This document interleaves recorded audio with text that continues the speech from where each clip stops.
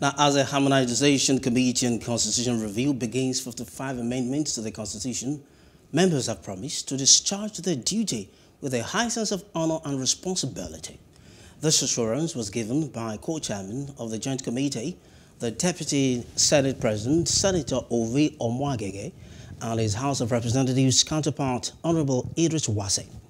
They praised the support, commitment and cooperation of members Foreign Commonwealth Development Office, the European Union, advocacy groups and consultants.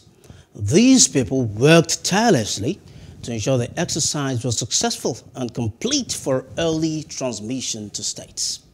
I am aware that we have independently reviewed the consultants' reports and recommendations by way of recouching, making additional provisions, rejecting and even introducing entirely new bills on account of various advocacies and agitations on some issues of overriding national concern.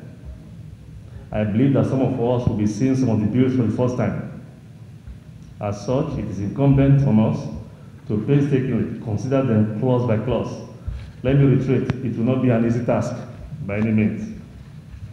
We have 2 working days in this retreat, and I wish to encourage each and every one of us to give the work all the attention it deserves, especially as we have limited time to present this report and transmit to the State Houses of Assembly in line with our revised timetable and program of activities of the National Assembly this year. Assembly before the end of this February. May God help us, may God be our guide. Thank you very much. And I'm seeking for maximum cooperation from all of us so that we can deliver. I know there's a lot of misunderstanding yet about these provisions, but I think it's really key that the National Assembly considers that this would be a significant landmark achievement were it to examine thoroughly the implications of the proposal to create special additional seats for women only to contest. It would help to leave a certainly indelible mark by the 9th National Assembly.